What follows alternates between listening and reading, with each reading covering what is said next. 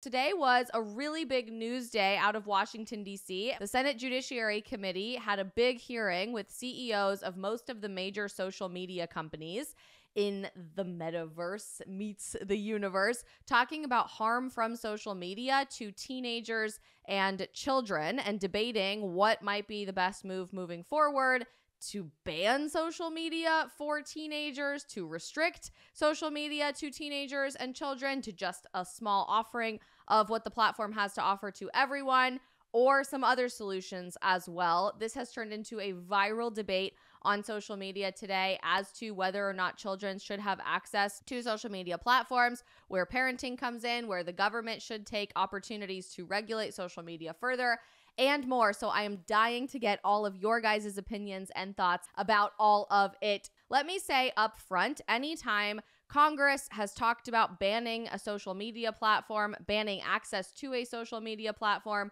for a certain group of people, or just restricting information on the internet, period, I have been extremely outspoken about why I think that would be the most dangerous precedents to possibly set for the future of freedom of expression in the digital age. Freedom of speech doesn't just take place in the traditional town square that our founding fathers fought for repeatedly over and over again, where you would literally walk to the square of the middle of town and get up on your literal soapbox and say whatever was on your heart at the time. Today's town square and public square happens to exist here. It happens to exist on the platforms that we are streaming on right now, on Instagram, on TikTok, on YouTube, on Rumble, on Locals, on Facebook.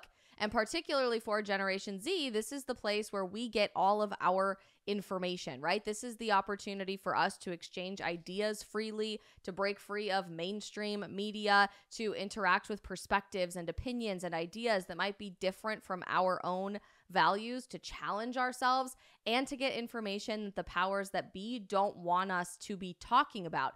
And repeatedly throughout the last year and a half, 2 years or so, everybody's been focused on talking about banning TikTok in particular, and that's gotten completely out of control and just ridiculous, beyond the pale. Today, the Senate Judiciary Committee held a separate hearing on Capitol Hill that's going incredibly viral on social media because they sat down with the CEOs of most of the major social media companies to talk about why social media, in their view, is point blank dangerous for teenagers and for children, full stop, no gray area, no nuance to the conversation whatsoever. So let's see what they had to say. Let me ask you this. There's families of victims here today. Have you apologized to the victims? This is Senator Josh Hawley, in case you don't know who this is. And I actually really like Senator Hawley. I think he's a really fascinating member of Congress. He's introduced some phenomenal legislation. He's been really outspoken about a lot of important issues in American culture. But I have to wonder how much of this is kind of a show in the Senate Judiciary Committee room, right? Like the drama and the antics, you'll see this in a second, are so outrageous and so in your face that I don't know if I really buy the authenticity of this conversation. And the people that are victimized by social media, I could be wrong, so correct me if I'm wrong, are people whose children have been cyberbullied. They've dealt with some mental health issues from social media, particularly Instagram, because he's talking to Mark Zuckerberg here. Maybe they have engaged in self-harm or suicide because of what has happened to them on social media. And that's terrible. That is an awful consequence of freedom of expression. And I hate that. I don't want that to be the reality, but bullying is not against the law in certain circumstances. It is against the law in many, many circumstances. And if these platforms failed to enforce actual legal ramifications for this stuff, they are 100% to blame. And I think that's an important nuance to have. But like, if you tell someone that a man cannot become a woman, that's not breaking the law. That's freedom of expression. And if your child felt cyberbullied by that, there's a lot of nuance in this conversation, far more than actual threats for imminent harm, which do violate the law and do violate freedom of expression and free speech in the United States of America. So Senator Hawley looks at Mark Zuckerberg in this hearing today and says, basically, I demand that you stand up and you apologize to these families because their kids have experienced something negative on social media. And I don't know the stories of these families. I don't know the extent of what the damage and the ramification of social media bullying and hate speech and potential violence has been for these families. So I don't want to speak for them. I don't know what their experience is, but the drama and the antics just seem a little heavy-handed to me. Would you like to do so now? Well, they're here. You're on national television. Would you like now to apologize to the victims who have been harmed by your product? Show them the pictures. Would you like to apologize for what you've done to these good people? I'm sorry for everything that you've all been through. It's terrible. No one should have to go through the things that your families have suffered. And this is why we invested so much and are going to continue doing industry-leading efforts to make sure that no one has to go through the types of things that your families have had to suffer. You didn't catch that because the mic didn't really pick it up. He's essentially saying nobody should have to go through what your families have had to suffer. This is why we're continuing to invest in changes and better policies at our company and across the industry of social media. And again, I have no idea what happened to these families. It is highly possible that absolutely terrible, horrible things happened to these families. But it's also highly possible that hate speech happened to a lot of these people. And that's a fine line. That's a lot of nuance to usher into this conversation when it comes to ultimate protection and security for people versus protecting our most basic human rights, freedoms, and liberties. Did I hear you say in your opening statement that there's no link between mental health and social media use? Senator, what I said is I think it's important to look at the science. I know people widely talk about this as if that is something that's already been proven. And I think that the bulk of the scientific evidence does not support that. Well, and again, I don't know if I really agree with Mark Zuckerberg here either. I do think repetitive social media use over and over and over for teenagers has been scientifically proven to be very damaging to our brain chemistry at the very least. You know, addict specialists and recovery specialists have studied the brain chemistry of teenagers who have 9, 10, 11 hours of screen time every day, largely on social media. And they have found that the brain releases dopamine just like when you get high as an addict every time you get a like or when somebody follows you or when they share their video. So I totally do believe that there is settled science, or at least very deep investigative science, on how social media is wildly damaging to the mental health of teenagers. Really? Let me just remind you of some of the science from your own company. Instagram studied the effect of your platform on teenagers. Let me just read you some quotes from the Wall Street Journal's report on this. Company researchers found that Instagram is harmful for a sizable percentage of teenagers, most notably teenage girls. Here's a quote from your own study. Quote, "We make body image issues worse for 1 in 3 teen girls." Here's another. Brought the receipts. Oh boy. Quote, "Teens blamed Instagram," this is your study, "for increases in the rate of anxiety and depression. This reaction was unprompted and consistent across all groups." That's your study.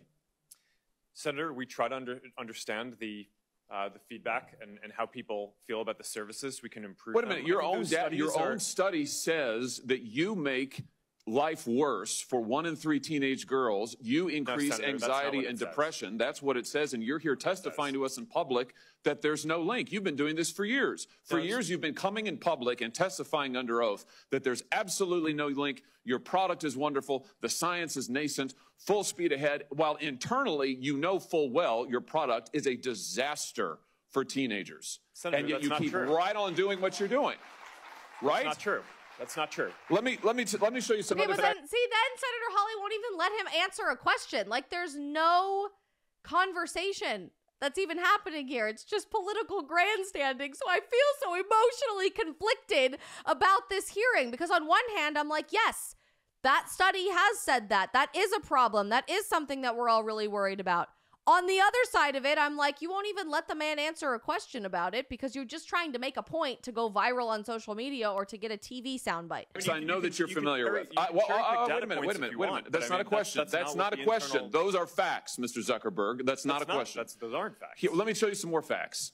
Here's some information from a whistleblower who came before the Senate, testified under oath in public. He worked for you. He's a senior executive. Here's what he showed he found when he studied your products. So, for example, this is girls between the ages of 13 and 15 years old. 37% of them reported that they had been exposed to nudity on the platform unwanted in the last 7 days. Well, that doesn't surprise me, because let me just tell you what, unwanted pornographic content is everywhere on social media, and nobody wants to talk about that. That was rarely part of this conversation, by the way. But you know what platform is by far and away the worst? The worst by far of pornographic content out there? It's Twitter, actually. Far worse than TikTok, far worse than Instagram, far worse than YouTube. There is rampant inappropriate nudity and adult content on the platform of X or Twitter, and nobody ever wants to talk about that as being damaging to children or participating in human trafficking or psychologically a problem for kids that are consuming social media. 17% said they had encountered self-harm content pushed at them in the last 7 days. Now, I know you're familiar with these stats because he sent you an email where he lined it all out. I mean, we've got a copy of it right here. My question is, who did you fire for this? Who got fired because of that? Senator, we study all of this because it's important and we want to improve our services. Well, you just told me a second ago you studied it, that there was no linkage. Who Senator, did you fire? Yeah, I said you mischaracterized. 37% of... He won't even let him answer the question that he's asking. What is that about? It's like the second that the cameras start rolling, politicians have no realm of concept of doing their job. They're just trying to get a soundbite every 5 seconds. And I really like this particular politician, but it's like, what are you doing? I just don't really understand the MO here. Well, Senator, we're doing an industry-leading effort. We build AI tools nonsense. Your product is killing people. Will you personally commit to compensating the victims? You're a billionaire. Will you commit to compensating the victims? Will you set up a compensation fund Senator, with your money? I think these are with your money. Senator, these are complicated issues. No, that's not a complicated question, though. That's Senator, a yes or no. Will you set up a victims compensation fund? I hate Congress. I do. I hate it. I hate Congress so much. I don't know if you guys have ever watched the show The West Wing. Great show. Back when we could believe in politics. The very first episode, the Deputy Chief of Staff to the White House, Josh Lyman, has a great line in The West Wing about Congress. He says that he would rather just throw up than go up to Congress. I would rather. Because they're not actually interested in doing anything. They're not actually interested in helping these families. They're using these families as an opportunity to make a point, to yell at a billionaire so that they can get a soundbite on TV. Social media companies, as they are currently designed and operate, are dangerous products. I wholeheartedly disagree with that statement. I 100,000% vehemently disagree with that statement. That statement tells me if you say social media companies point blank are dangerous products, you're not actually aware at all of how social media works. You have no idea how social media works. Obviously, because you're probably not using it demographically speaking. But that just grinds my gears. They're destroying lives, threatening democracy itself. I forgot he said that. I forgot he said that until right now. Social media is threatening democracy itself. These companies must be reined in, or the worst is yet to come. Mr. Zuckerberg, you and the companies before us, I know you don't mean it to be so, but you have blood on your hands. You have a product. You have a product that's killing people. When we had cigarettes killing people, we did some about it, maybe not enough. You're going to talk about guns, we have the ATF. Nothing here. So you're pro-ATF now? I mean, oh my. I hate the government. I hate politicians. The answer to problems associated with speech, information, journalism, dissemination of information is never more government. We have countless dystopian novels and history books and TV shows and movies and series that have proven that to be true throughout all of human history, let alone actual history to back that up, that the answer is never more government. So when these people tell you, we're interested in protecting you, we're trying to keep your kids safe, we don't want these horrible things to be happening in society again, they aren't actually interested in preventing that from happening. They're not. They are interested in limiting what you have access to and what opinions you are allowed to have in a no longer free society.